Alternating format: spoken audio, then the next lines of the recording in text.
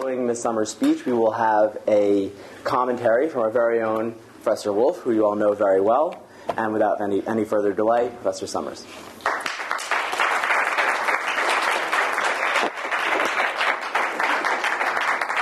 Thank you. I am Christina Hoff Sommers from the American Enterprise Institute. Before that, I taught philosophy for many years at Clark University. And I'm a great fan of the Federalist Society and the Claire Booth Luce Institute, who arranged for me to be here. And I urge you to join, take part, attend the events of the Federalist Society. It's one of the great organizations. It has a large umbrella. You can be, a range of conservative to libertarian, inclusive in that sense. And I would urge you to join. Liberals can come too and get the counterpoints from what you hear in most of your law classes, but never mind that. Several years ago, a major toy company, Hasbro Toys, test-marketed a structure, kind of a playhouse/fort, that they wanted to market to both boys and girls. And for toy manufacturers, a gender-neutral toy is the holy grail of toy manufacturing. It doubles your profits. And it's very hard to find a toy that will interest both boys and girls. There are a few famous breakthroughs, Mr. Potato Head and the Slinky, but that's about it. Anyway, they tested this structure. And what happened, they were in Providence, Rhode Island at their laboratory, and the girls came in and played constructively. They put the dollies in the doll carriage, they played house. The boys, without exception, took a look at the situation, clambered up to the top of the roof, and catapulted the toy baby carriage from the roof. And this general manager came to a brilliant explanation. She said, "My goodness, boys and girls are different." Well, they are rather different. And these differences are quite salient in the area of education. Overall, boys are academically weaker than girls. And in the time that I have, I'll try to give you the best information I can on where the boys are. How much time should I speak? What's the ideal? 25. Okay. Will you give me a 5-minute warning, and then I'll wrap it up, because I could go on all day. I'm going to try to give you the most up-to-date information on where the boys are. And I'll also say a word about the politics that surround the whole issue of gender and education. Because there are some women's advocates, lobbying groups, especially the American Association of University Women, the National Women's Law Center, these lobbying groups in Washington, D.C., who think the new concern for boys is part of a backlash against women. It's not, but there's no way to convince them otherwise. The good news is that we have an abundance of objective information about how kids are doing in school. The Department of Education collects just a compulsive amount of data on how kids are faring. And they have, a few years ago, they examined 44 indicators of academic equity. And what they found was that there were a few areas where boys were actually stronger than girls. And there were more boys in sports and more boys in physics classes. On the other hand, in most of the other indicators, many of them there was no difference, but a large majority of them, girls were ahead of boys. And they concluded, quote, "There is evidence that the female advantage in school performance is real and persistent." Now, what are their findings? The National Association of Education Progress provides a very objective picture of how kids are doing. And what you find is that in recent years, it used to be that there was a math gap that was fairly large, never very big, but a fairly large math gap favoring boys. That has narrowed.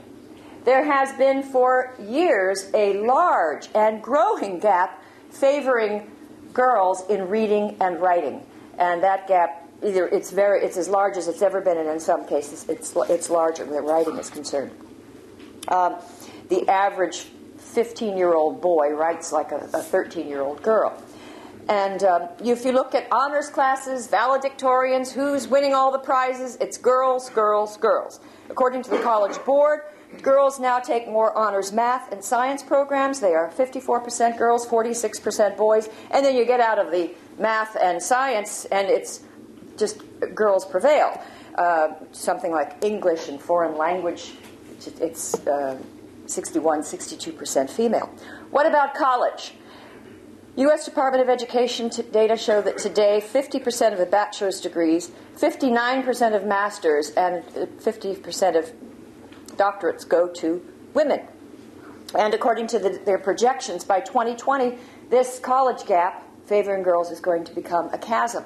There's an expert, Tom Mortensen from the Pell Institute for the Study of Opportunity in Higher Education, and he quipped, only half facetiously, that if current trends continue, the last male will graduate from college in 2068. Now, so what is the government doing? We have this gap. It's growing. There has been a massive and much celebrated effort to strengthen girls in math and science. In all areas. We had massive numbers of self-esteem programs. We took our daughter to work. Everybody read Reviving Ophelia. And girls were classified in the mid-90s as an underserved population. And we passed the Gender Equity Act, which counted them as discriminated against minority. So anyway, millions and millions of dollars have been spent to improve girls' achievements. Where are the dollars for boys? For the reading gap, the writing gap, the college attendance gap, the I don't care about school gap. Far more boys than girls from the earliest age just don't care about it. And it's very hard. It's an art to interest the typical little boy in school. So what we have, I think the reason that there's so little attention to the boys is that, in a nutshell, historically women were oppressed. And in the 60s and 70s, we built a network of women's organizations, this powerful lobbying group. But what happens when you're successful? What happens when you're the Association of University Women and you're fighting to, give women, there are fewer women. It's the 1950s, the 1960s, fewer women than men in college. And then suddenly, 1970, 1980, they're equal in number. And then the women start going this upward trajectory and the men just go nowhere. Do you shut your doors and declare victory and go home? That isn't what happens. The AAUW, if anything, the American Association of University Women, is angrier today than ever. Their polemics, their language, their rhetoric. I'll quote them in a minute. You'll see for yourself. A few years ago, the New York Times had a story, front page story, with the headline, "Troubling Label for Hispanics, Girls Most Likely to Drop Out." I read this story. There were charts, photos, graphs. It was very alarming, and you went away really worried about these girls. It was informative, and as I said, it was distressing. But here was what was very strange about this article. In the paragraph 6, there was just a little throwaway line, which said, "The only group that has higher dropout rates among students is Hispanic boys." That was the last we heard of it. It turned out that 31% of Hispanic boys drop out. For girls, it was 25%. Now, I called up the writer. I was just so frustrated by this kind of reporting, and I just wondered about the logic of declaring a crisis for girls and giving the reader, every New York Times reader, the clear idea that the girls were most at risk. I mean, why not tell the whole story? Yes, those girls are in trouble, but why not tell about the boys who were, by every measure, in more serious trouble? So I called the reporter, Dana Kennedy, and asked her about it. And she was very nice, and she said, well, look, the AAUW just did a study called Latinas at School, and we wanted to write about it, and I'm sure there'll be a study about boys, Latinos in school, and we'll write about that. Don't hold your breath. No such study. Well, there have been studies, but the New York Times doesn't write about them. Partly because they don't have that lobby behind them. There's no National Women's Law Center. There's no AAUW. In my view, the treatment of Hispanic boys is symptomatic, emblematic of the way boys are treated in the society at large. Boys in all groups are at greater academic risk, but they get very little attention. Now, as I said, not everyone agrees with my analysis. Some say the problem is manufactured. It's part of a continuing backlash against women and girls. I don't know what would count as evidence. A friend of mine once said that, when colleges are, 60% women, what if they become 70%? What if there are no men at all? Will that be fair? Will that finally be fair? And because our colleges now are 60% women, and by all projections, this is going to grow 57 to 60 to 65 on many college campuses. But they still have women's centers where women are treated as the oppressed sex. Boys are languishing, and one other thing the women's groups will say is, well, it's really only African-American boys, or it's really only Latino boys. No, that's just not true. In every category, of course, they're most at risk, and those groups are most for reasons we don't quite understand, most of the advantages of the civil rights movement in education accrued to women and not to men. But if you look at working class boys, they're among the hardest hit. If you look at a school like Bloomsburg State University, which is largely students from the white working class, it's I think the graduating class last year was 61% female. Something is wrong here, and the question is, what can we do about it? Now, one thing I will tell you is if you ask the gender scholars, their solution for them is that, well, it's something with masculinity. We have to change boys' masculinity. And for years there were efforts. It was actually kind of sad, because the boys would not cooperate, but there were these massive efforts to make the boys play more like girls. The typical play of little girls is theatrical play or turn-taking games, playing school, playing house. Boys, it's that large motor, outdoor, rough and tumble play. Girls like to rough and tumble too, but they do it a lot less. And parents, adults, teachers, it makes them a little nervous. Now, I will tell you that healthy rough and tumble play by those experts like Anthony Pellegrini at the University of Minnesota has written brilliantly on this topic. This is the essential universal play of little boys everywhere. There is no culture, known to man or woman, where little boys don't engage in far more rough and tumble play. And it involves a lot of mock fighting, shouting, sound effects, increasingly in the United States and maybe in Western Europe, maybe in Sweden, where they're trying to eliminate gender in some of their schools. In the United States, there's a failure to distinguish between rough and tumble play and violence. And so little boys who are just innocently playing cops and robbers or running around, the teacher thinks it's violent. Now, in violence, kids part as enemies. There are tears, there's unhappiness. It's not a cheerful event. Rough and tumble play, the boys can hardly repress their joy. It's joyful, it's wild. But increasingly in our schools, there are schools that have no recess. Now, we don't have lobbying groups for little boys, so no one does a disparate impact study and says, you eliminate recess. By the way, speaking as a former girl, I loved recess. But for boys, it has a much more severe impact for most little boys because that's their way of playing. And it seems to me what we should be doing is meeting boys halfway. I don't say that we have to, people say, oh, Christina Hoff Sommers says, let boys be boys, and that's so horrible, because they associate being a boy with being violent and antisocial. Well, first of all, that's not true. That's not fair. It's a very small percentage of boys who are violent and antisocial. Most of them are rough and tumblers. They're not all of them, but most of them. And so what I say is, yes, you have to civilize little boys. You have to turn them into gentlemen. If a society fails to socialize little boys, they have very unpleasant ways of making themselves noticed. So there's no question that we have to put efforts to open their hearts and make them kind and good individuals, but that doesn't mean trying to turn them into girls. Yet at Wellesley College, at the Harvard Graduate School of Education, you have these gender experts, and what are their ideas? Try to find ways to get boys to calm down, and they had a whole project to get them to play with dolls. And the idea was that if boys would play with dolls, they would become calmer, gentler, and maybe they would help take care of babies later on. We had to wean them away from that rough and tumble activity. It just didn't work. It creates havoc in the classroom. If you try to get 5-year-old, 6-year-old boys, I mean, they'll play with them, but then they could use them, At Wellesley, I saw this professor had a tub of bubbles and said, oh, well, if you make it into a water game, the boys will like it. Yes, but the teacher said they turned the dolls into torpedoes. And it's not going to work. And why do this? And I feel that we are increasingly making little boys feel ashamed of who they are.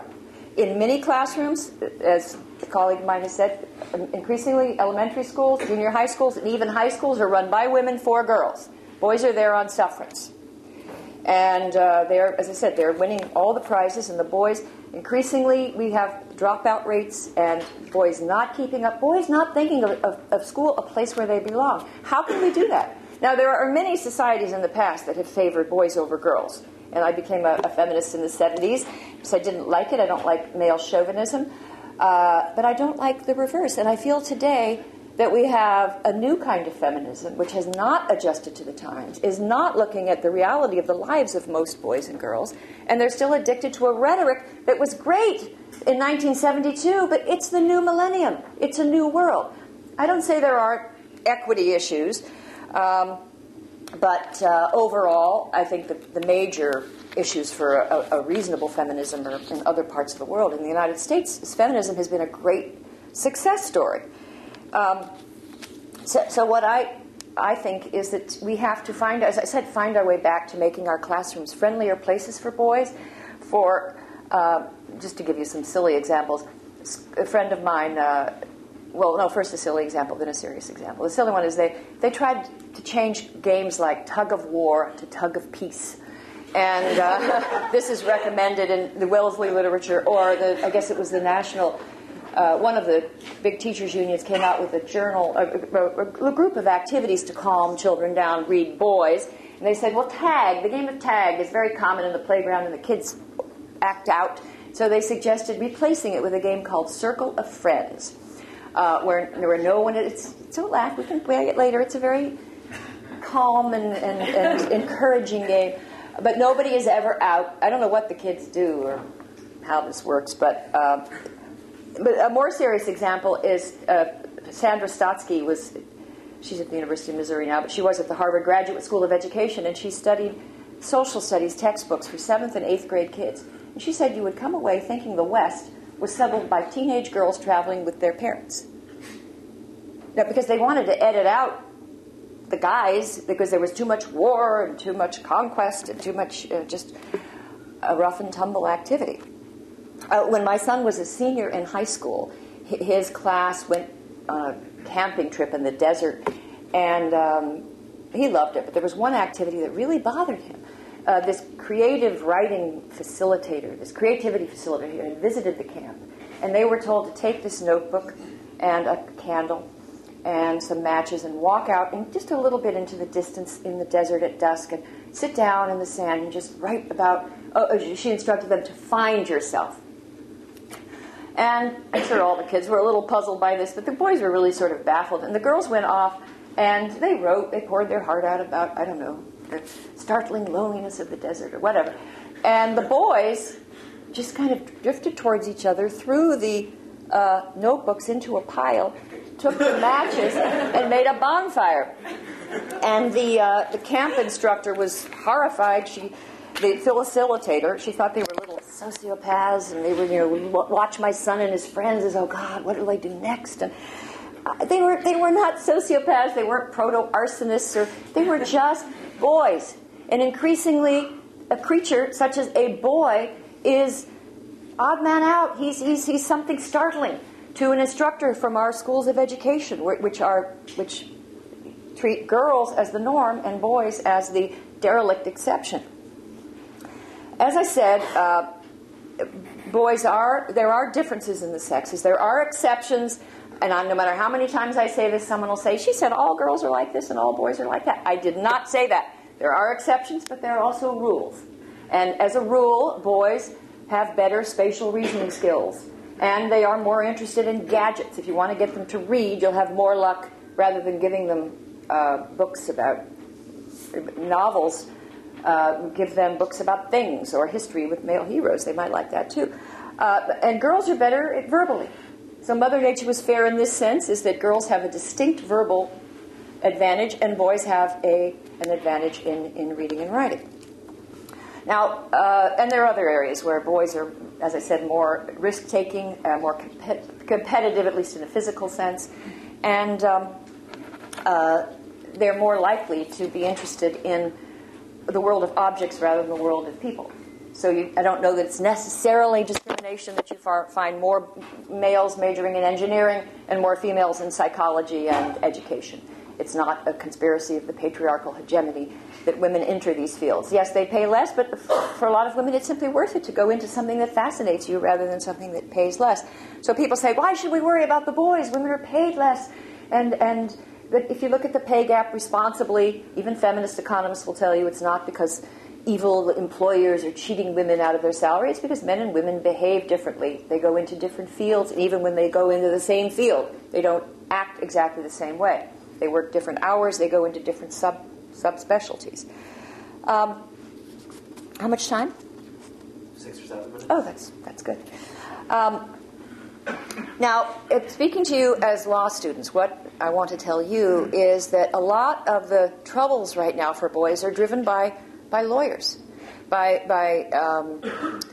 women mostly at the National Women's Law Center, for example, and one of the things they're going after, there are 2 areas, I said, where boys stand out, and it's in physics and maybe engineering programs for sure, and sports. There are still more boys in sports.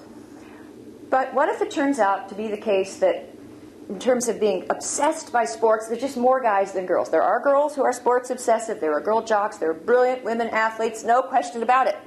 But there's simply more males who turn up and want to be on teams. So if you have a college that's at the tipping point, as the admissions officers call it, where you're about to get 61, 62, 65% females, what happens is then the females don't want to go there anymore, because they would like to at least have one date in college. So if you're getting too many females, it tips, and then I think the guys will still be willing to go. They don't seem to mind that. That's another problem. The boys are not protesting being, 1 boy and 4 girls for every boy kind of thing. But what happens is if you want to have at a sports team, most colleges are already getting D's and F'd by the National Women's Sports Council because they have too many males on their teams. Now, here's an example. We had this idealistic law, Title IX equity law, that said that, you can't discriminate against women in any educational program that's federally funded. Now, what does not discriminating mean? To me, it means equality of opportunity.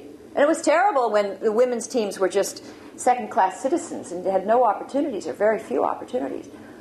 But what happened because of the pressure of mostly feminist litigators is that this Title IX equity law has been twisted into a quota regime. Worse than that, it's called proportionality. Quotas would be good for boys if you had 50-50 quota. What they have is that if your school is 60% female, you have to have 60% athletes, or you're getting an F. So what schools do is that they try to recruit, if they try to recruit young men, and one thing you can do, and schools have found this, is that you start a football team or start an engineering program, and you will attract more guys. But if you do that, you immediately run afoul of Title IX as it's currently been interpreted. And so it's been interpreted in ways that we had to eliminate male wrestling teams and diving teams. I mean, what is that all about? To me, what that's about is feminism just without, I would say more than common sense, without mercy. And that is not what it was supposed to be about, but that's what it's come to. And it's your generation that's got to set it right, because it's going to take it. Litigators created this problem. Litigators are probably going to have to help solve it. The AAUW, about a year ago, released a warning to adversaries who get in the way of their equity initiatives. And here's what they say. You find this on their websites. Our adversaries know that the AAUW is a force to be reckoned with. We are issuing fair warning. We are breaking through barriers. They're knocking down doors that are already open, but never mind. We're breaking through barriers. We mean it. We've done it before. We are coming after them again and again if we have to, all of us, all the time. Now, that's what you're going to run into if you challenge it. Now, isn't that fun? To have a whole group of angry, litigious people.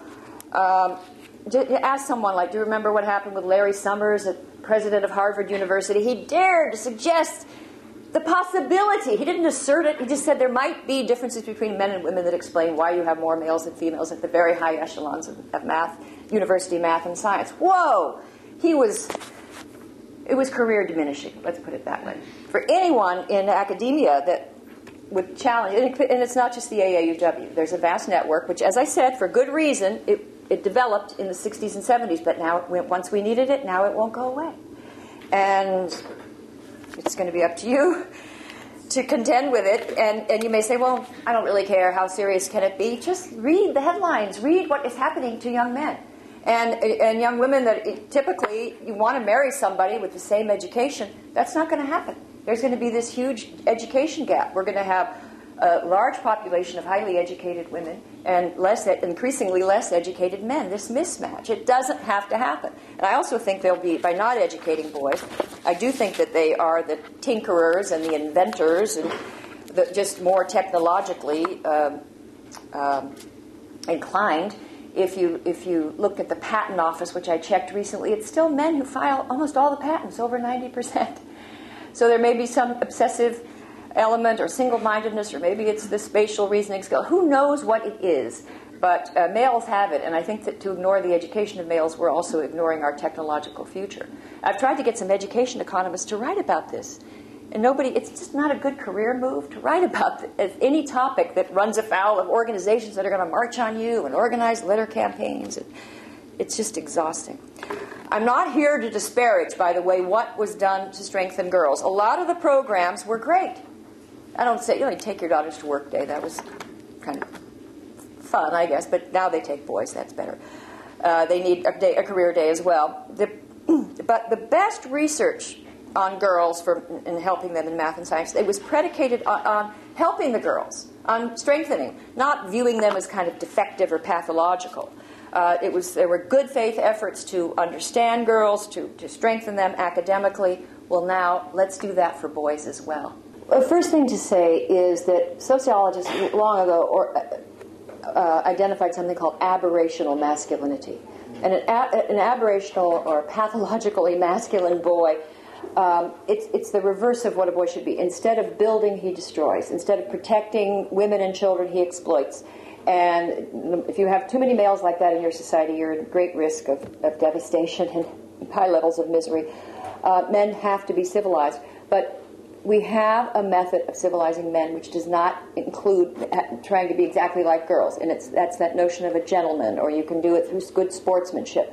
There are many ways to civilize a young man without making him feel guilty about his impulses or his high, his just obstreperousness or unruly nature. There are ways that, and I think there are teachers that are brilliant at doing it, who like boys.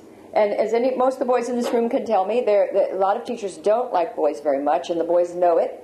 And that doesn't work out well, because then they don't want to do as well in the class. I remember always wanting to please my teachers, and then I found out my sons did not necessarily want to do that. And I couldn't understand how that could be. But anyway, just a difference between average male and female in terms of caring about. So you do have to bring boys along. But in the European cultures, that's a big question. And I know some people try to get sort of national character.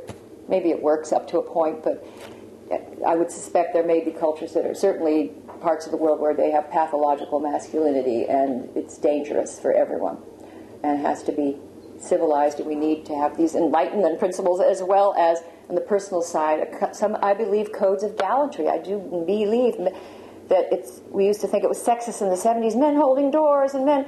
Well, it turned out that a lot of this served a purpose to remind us that men are physically stronger, and these were sort of gestures of respect and self-restraint. And maybe it was helpful to have that. Little boys internalize the idea that not only do you never hit a girl, but you have to have a certain behavior of certainly civility, but even gallantry and chivalry. Well, what I'm pointing to is boys, when we look at, do you like school? Do you care about school? And what we do see is boys' disengagement is growing. And I don't have the ability, I don't have a network, I can't study this. So I asked, teachers tell me, I'll ask teachers of 40 years, have you noticed a feminization or something? And they'll tell me, yes, the curriculum was very different. You older teachers. I had a superintendent of schools of Bloomfield Hills, Detroit, call me, a woman, but she said, I go into the classrooms, and they're all the teachers are women, and everything on the board are things that women like. And there are flowers, and there's they're celebrating quilts and women we admire, on and on. And the boys, she said, I'm hoping that there'll be a little something. And it's true. If they probably do want rockets or spiders, or maybe I remember a teacher in San Francisco had her children in a public 6th grade or 5th grade. They had to make a quilt of women we admire. And again, a feminist quilting environment. That's like a lot of fun for a boy. there he was. They all had to make these quilts, and little Jimmy made, he had to make a woman he admired. He decided he admired Monica Seles, this tennis court player that got attacked by a savage madman on the court. So what he did is he made this little square of a tennis racket and a bloody dagger. And the teacher was horrified. She said, I would be too. I wouldn't want that on my quilt. I want violets. And this was original in the history of quilting. And but so I think that, you know, you can have your quilts, but then you expect some dangerous animals and some weaponry. And, you know, so I think that's what I worry, is that a lot of boys, I remember now, one study the Department of Education did do, trying to find out why kids drop out. And for girls, the number one reason is a sad one. There was pregnancy or some family-related crisis. For boys, it was that they just didn't feel anybody wanted them there. And it makes me cry that no one made this little boy feel, or seventh grade boy, that he was wanted there. And nobody's on that job. Because if you're at a school of education now, and I've met some recent graduates, they're still focused on the shortchanged girl and Carol Gilligan and accommodating everybody but the boys. So I think there's just an invisible curriculum which favors girls and makes a lot of boys feel bad about themselves. Now, upper middle class boys, you know, the boys that are going to end up at the UPenn Law School, they can cope.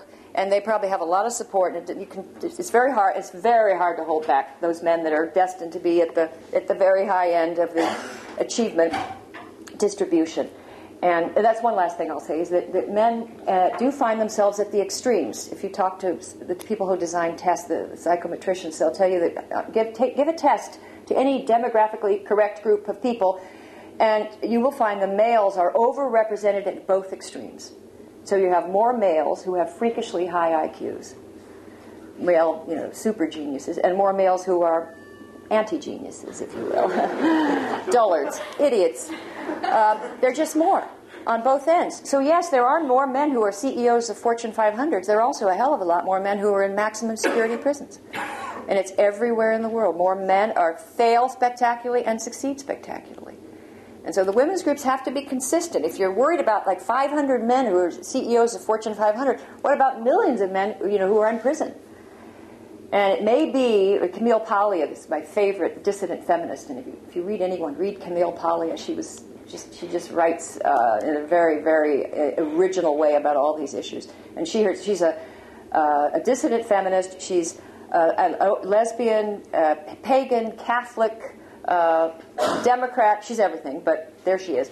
And she's in Philadelphia at the University of the Arts. And she's my favorite. I think if people say, well, gender scholars haven't produced really any geniuses or anything. She's the closest. And anyway, she said, well, the reason we don't have female Mozarts is the same reason we don't have female Jack the Rippers.